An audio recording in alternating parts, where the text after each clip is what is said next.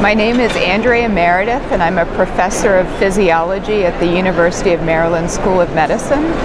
I run a basic research lab, and we study a gene called KCNMA1. So KCNMA1 is a gene that encodes an ion channel, and an ion channel is a protein that sits in the membrane of cells and allows electrical current to pass through. So all of the signals in the brain and in muscles are encoded by electrical signals, and these ion channels regulate those electrical signals. So when the ion channels dysfunction, you get disorders of excitability like seizures or muscle disorders where the muscles don't move properly. When this gene is mutated, we get an epileptic and movement disorder phenotype. The diagnostic odyssey is complicated. Many patients end up being refractory to traditional treatments, and that will trigger a neurologist to actually pursue genetic testing for that patient.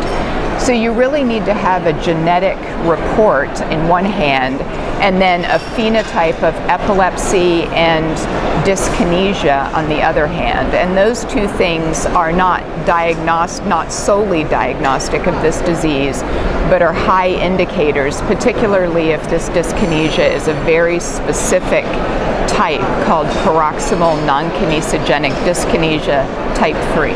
So these dyskinesia episodes are really interesting and rare, and they don't look like anything else that many neurologists see in the clinic.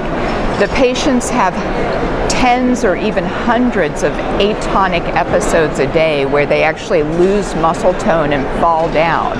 And so there are very serious safety issues. It has a very high morbidity, and if not mitigated properly, could even be at risk for mortality.